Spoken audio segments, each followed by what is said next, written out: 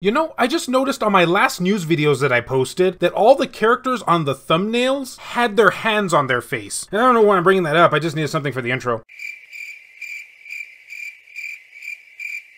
Greetings fellow Vita fans, this is James with PS Vita at 2 AM, coming at you once again with another exciting video. And if you're new here and love everything PlayStation Vita, don't forget to subscribe. And be sure to leave me your thoughts and opinions on this topic down in the comments section. Angry hate mail is welcome too, but there's no reason for it this time, because I've got some excellent news for you guys. And boy, could we ever use a heaping dollop of that these days. Truth be told, this is a video I wanted to make sooner, but I decided to wait a little bit longer until we were a little bit more closer to the deadline. And thus all of our blood pressures would be through the roof. Hopefully this will calm them though. So if you watched my recent video about games that made it past the PS Vita deadline for the store, meaning that what you saw in that video were the final PS Vita store releases we're ever gonna get. Link in the description. Blatant plug, I know. For shame. That being Indigo 7, Russian Subway Dogs, Witchcraft, Mind Maze, Ultra Mission, Killer Dolls, and sadly it's my unfortunate news to tell you guys that Seraphim, which was the only iffy title on that list, unfortunately the dev has confirmed that due to a technical issue on their end, the game won't be able to make the deadline for PS Vita.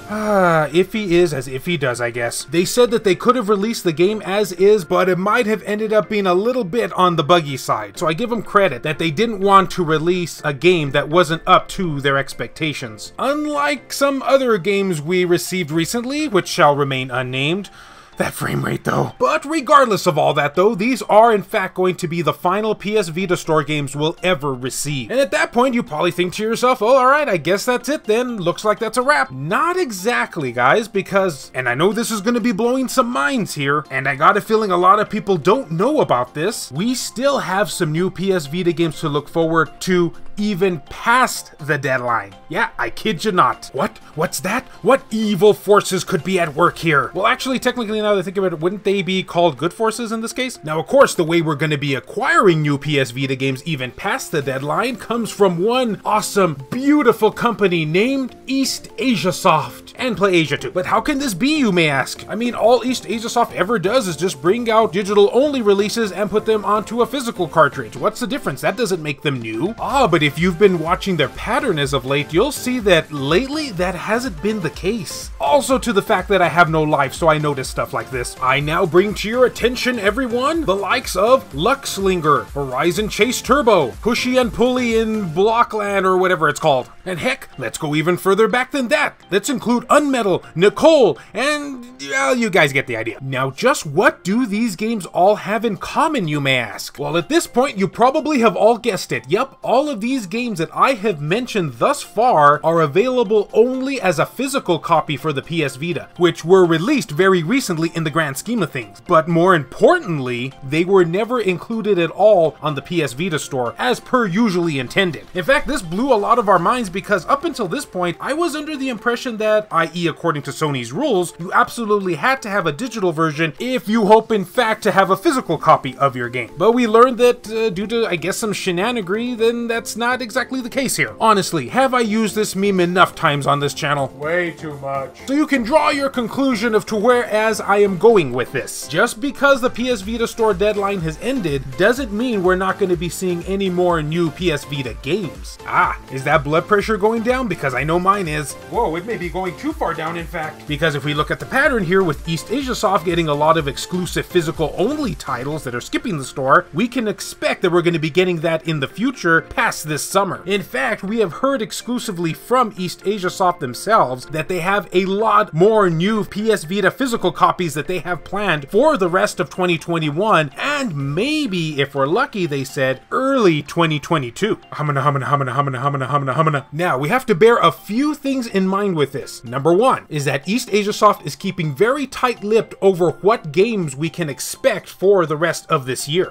Basically, they're being party poopers. Two, the deadline for Asian PS Vita cards, called Asian English releases, has already long since passed earlier this year, meaning that whatever games they have planned for us in the pipeline, they're already finished and on card, so we can't request any more from them. Basically, what they have done is done. And number 3, we can confirm that we will be getting more physical-only titles by Luke Bernard, a PS Vita dev, who has already confirmed that his upcoming PS Vita release, Skull Pirates, is going to be a physical-only game for the Vita. Which I can understand completely 100% where he's coming from. With all the shenanigans that's been going on with the stores of late, I don't blame him one bit for skipping over it. So for anyone out there who is very big on buying games on the PS Vita store, you may want to keep an eye out on East Asia Soft to see what games they're going to be releasing, because I bet my bottom dollar here that a majority of the games that we're going to be getting have a very high probability of being a physical only release. So if you're not going to be able to purchase it that way, you're going to be able to at least have another way to do so, even if physical isn't your thing. So I just wanted to share this with everyone because I think a lot of people out there are assuming that, well, the deadline's over with, so that's it, no more new Vita games.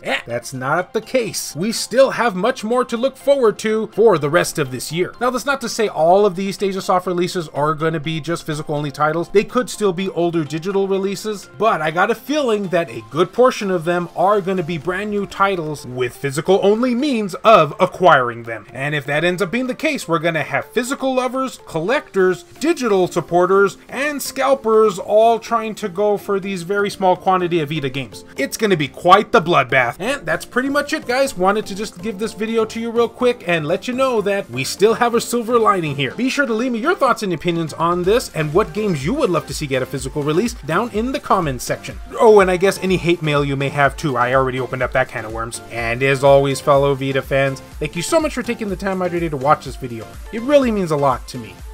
Love you all, and I'll see you next time.